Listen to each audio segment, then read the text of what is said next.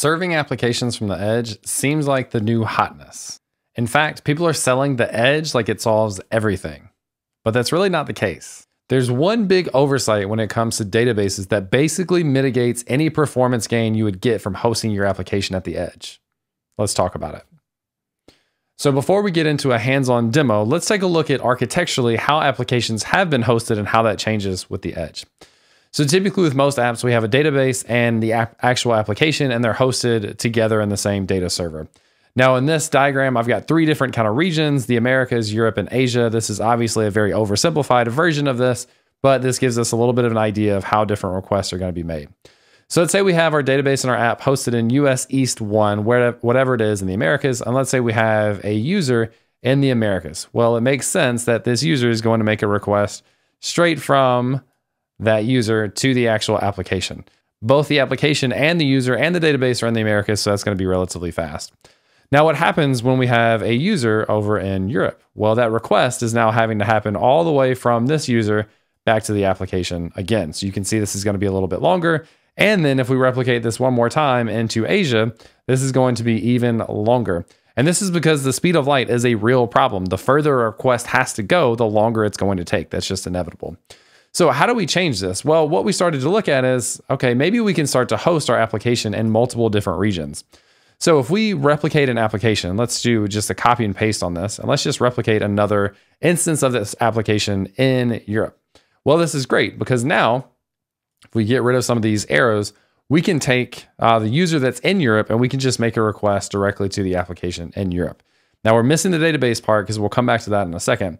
And then we say, okay, well, what if we just replicate this again? And let's host another one in Asia. Well, now we can add an arrow from this user to this application. And now those users' requests going to the application server themselves are quicker than they had been because they're co-located or closer located to where they are geographically, other than or as opposed to the request going all the way from wherever the user is back to the central application server in the Americas.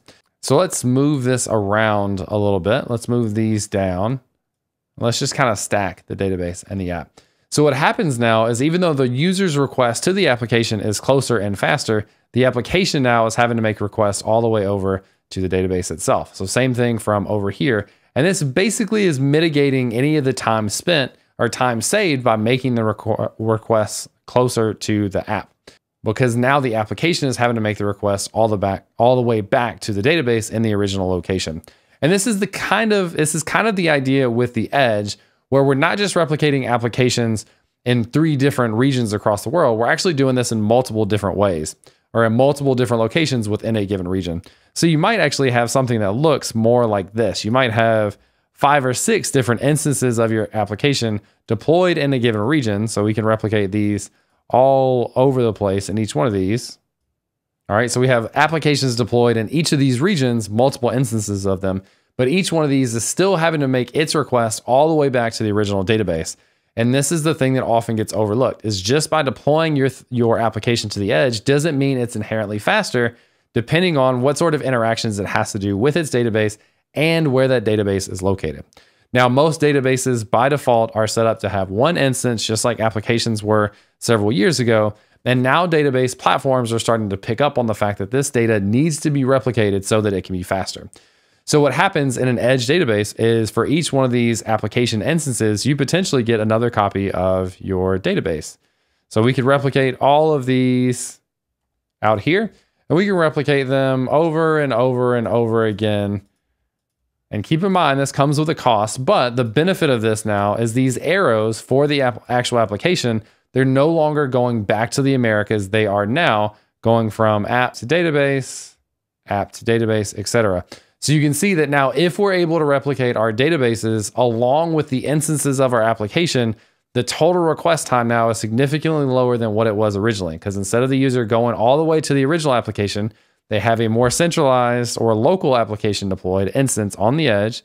And then that application, its request now is making a request to a more local, closer located database. So this is where we get the true performance benefit of hosting applications at the edge, is when the database is working with it in tandem. Let's take a look at a specific example to see what this looks like.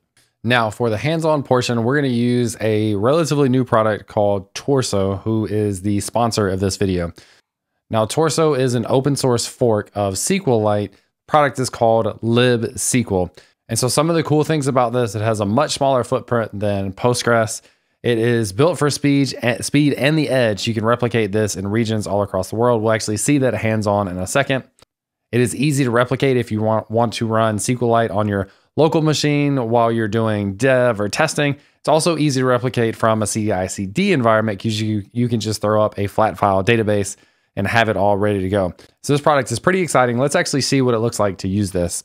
Now, I already have the Turso CLI already installed on my machine and already configured. So I've already logged in, and then inside of here, I'm going to create a new database. So you see I have a Node.js application, and we're just going to make a request to the Turso client. Let's go ahead and enable this.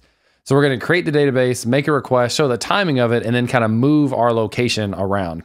So let's save this file, and let's go in, and we'll run the command of Turso db create, and then just call this mydb2, for example. And by default, this is going to create the database in Ashburn, Virginia. So this is basically like a US East 1 on the eastern part of the United States. All right, so it looks like that was created. Now we can do a Turso db shell and then the name of the DB that we're working with. So this will give us a shell connected to our SQLite database. And I am going to take a couple of these commands. So just a create table user command. So we'll run that. So that created the user's table, and then we will just insert in a random record. And so now we should have a record inside of our databases or inside of our table. And we can now say select star from users. And if I type that correctly, let's actually go back, select star from users. All right, so you see we get that data back, which is great. Now, what I want to use in here is the connection string. So right now this thing is deployed in US East. So let's actually query this, run this in an application to show the timing of being able to query something that's relatively close. And then we'll make a replica of this on the other side of the world and show that querying that is much longer because of how far it has to travel. And then I'll show you how Turso can kind of automatically handle sending you to the right direction based on your location and which one is closer. Now, this is basically the equivalent of deploying applications at the edge, where your edge deployed applications will now be able to make a general request to Turso, and it will kind of forward it to the right instance of the database. All right, so to get the details of this database, we're going to run Turso db show, and then we'll give it the name of the DB. So this is my DB2. And so we have in here our URL. So let's go ahead and copy this. And then we'll put this into the client URL. So this is using the libSQL client package that you can work with in Node.js. So I've already got that set up. And now we need to get our auth token. So I've got a command that I'm going to paste in here. So Turso db tokens create, and then we'll create a token for that database with no expiration for testing here. So this will generate our auth token, and we can just take this and copy and paste it right into here. And now we can run this application just to show the original logging or timing of how long this takes to run. So inside of this index endpoint, what we're doing is just logging how long it takes to run this command, which is doing a basic query on that database. Now we're not getting into like super big databases and complex queries. We're just showing the impact of geographically where your database is located and where you're making the request from and how that can negatively impact your performance. So let's go ahead and run this application, npm run dev. And we just need to go and refresh this endpoint, and we should get a log of 41 milliseconds. And if we do this a few different times, we'll see this is about in the 40 millisecond range or 30 to 40 millisecond range. You can see all those there. So that's great. But what happens now if we get into a replica and we create a replica that's on the other side of the world and we try to query that? That's not going to be ideal, but this is going to show the potential negative impact that this can have on your application if you're not querying from a nearby location. So inside of the documentation, there is a command to create a replica inside of Japan. I think this is Tokyo, Japan. So let's go ahead and run this command. This is about as easy as it gets to create replicas of a database. Again, creating this in Tokyo, Japan. Now, what's interesting is what we put in originally was kind of a generic URL for this database. So what if we swap that to specifically point to the database instance that just got created in Japan? We should see the performance decrease, and we should see the amount of time the individual request takes increase. So let's do a show of this, my DB2. And so here's the information about our main instance, but let's copy this one to get details specifically about this new instance that we just created. Notice that these kind of fun names down here are automatically created for us, and they represent the primary, which is the original one that we created, and now the secondary or replica, which is in Japan. So what if we want to get details to that? What if we want to get that URL? Well, let's take this one and let's copy and paste this into the URL. So what we're saying now is now we want to specifically query the instance of our database that is farther away. So again, originally we saw 30 to 40 millisecond times. Now we should see much higher times. Let's do npm run dev here and just go back to our endpoint and refresh a few times. And we should see 350 to 415 milliseconds or so. So somewhere in the 350, about 400 milliseconds range, which is significantly higher than the 30 to 40 millisecond range. Now, what's cool is that if we go back to this original URL we had, I don't have a way to replicate this without running this code on a server on the other side of the world. But with this generic URL, Turso is going to figure out how to route it to the most effective and closest database to read data from, database instance. So if we were running this code in Japan, it would query from that instance in Japan instead of coming all the way back over to the US. Now, again, I swap back out that URL and I'm back now to times that are around the 30 to 40 millisecond range. So just by using replicated instances of our database and being able to intelligently connect to the appropriate or closest one, we're able to significantly decrease the amount of time it takes to make that request. This is incredibly important when looking at deploying applications to the edge, because as your applications are deployed to instances all over the world, making each of them make a request back to a database only in the US or only in one location is sacrificing all of the benefit that you would have potentially gotten from the deployment to the edge. So having these replicated instances now makes that quicker and easier from different locations across the world. So you might be wondering though, how does this affect the performance of the actual database interactions?